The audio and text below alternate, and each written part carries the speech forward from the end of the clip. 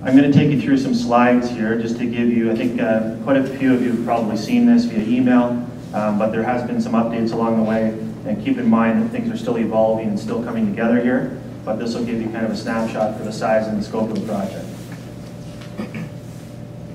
Just go back one, Kate. So first of all, the brand, the Canadian Dairy Expo, you can see it's a trilingual logo. We call it the three languages of the dairy industry, both English, Dutch, and French. Dates early in February. We felt that there's a real opportunity early in the year for companies to showcase the latest in products, the latest in services, make announcements about new happenings within their organization. Okay. So number two there, you can see the main facility layout. So we're actually right here, and you can see there's a twin pad rink. Over this way to my left is the main community hall that will be utilized for the heavy equipment, the TMR mixers, the tractors, etc. And then actually at the back here, the original plan was to utilize the rink, and of course there's compromises along the way, and we talked to some of the partners that will be bringing in live cattle, and they want to get them in early to make sure that they're ready for the event. And there was a bit of a sensitivity too with minor hockey. So we said for the first year what we're going to do is we're going to put up a fully enclosed structure at the back of the building where we can control the temperature, get those cows in early, and create a real classy environment. Everything that you see here is all on the main floor. We didn't want anybody going upstairs. We wanted to keep traffic flow good, nice and simple. So one main entrance, which is that entrance over there. One main entrance, one main exit, in through the main trade show hall, into the Cow Coliseum, and then into the smaller trade show hall with 10 by 10s, and then the dairy classroom, which Jack Rodenberg is going to talk a little bit more about in a minute. So most of you have seen the agenda and have guessed on two of our founding partners that are speaking today, both EastGen as part of the CMEX Alliance, and also Jaylor. But a couple more here. Post has signed on, Post Barn Construction, and also Grand Valley Fortifiers.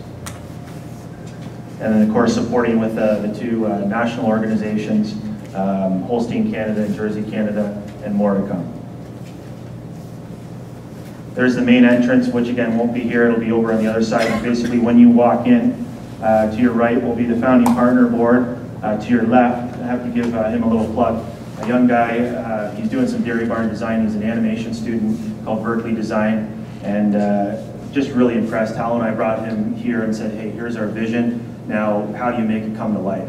And so he did these animations for us, and he'll actually have a virtual show display. So producers on their way into the event can see the virtual component before they even get into the show.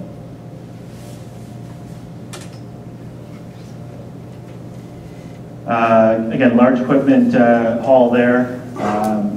There's no weight capacity, so we can put large equipment there. There's great access with doors in and out. And then a food area here that we plan to work on with junior farmers and 4-H.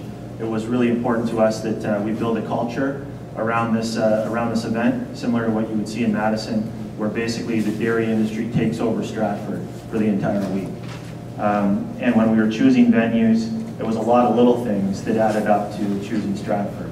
It's international cachet all the way down to the actual food on site where we can control our food. They don't have a contract with a food service company, so that lends itself well to doing the chocolate milkshakes, grilled cheeses, etc. with 4-H and junior farmers.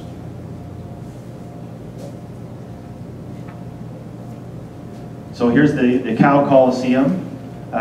Basically down the one side we would have the loose housing, cow displays, dairy daughter displays with a commercial flair to it, and then the robots down at the other end with a red carpet and lots of stand-up tables for socializing, eating, networking. Food will be served in the other building, but it can be eaten in the cow barn itself. This just gives you a view of the robot demonstrations. And the idea here is to get, there's 4 robots on the market now and 2 more coming. So it lends itself well to having these robots all in one place, where a producer can walk down the front and see all 4 of them operate, 4 or 5 of them operate at the same time. So we're not looking at cow flow. Basically, they'll push the cows in, and producers will walk across the front of the robots and get to see those robots operate at the same time with 4 demonstrations per day. So small exhibit trade show hall. There'll be a connecting heated tunnel between the buildings. We're going to call it a research tunnel, displaying OMAFRA, University of Guelph, etc. research on either side of the tunnel walls, leading right into the, they call it the Agriplex. And then the dairy classroom, again, kind of a unique setup there. Instead of theater-style seating, round tables that are interactive, lend itself well to workshops with flip charts beside the tables. And then the Cheese Fest, which I mentioned, the evening event on the first night, so on the Wednesday night, immediately following the show, and making that fuse or that connection with the consumer and helping to build some appreciation for these producers that are out there working hard every day. And we're calling it our National Dairy Showcase.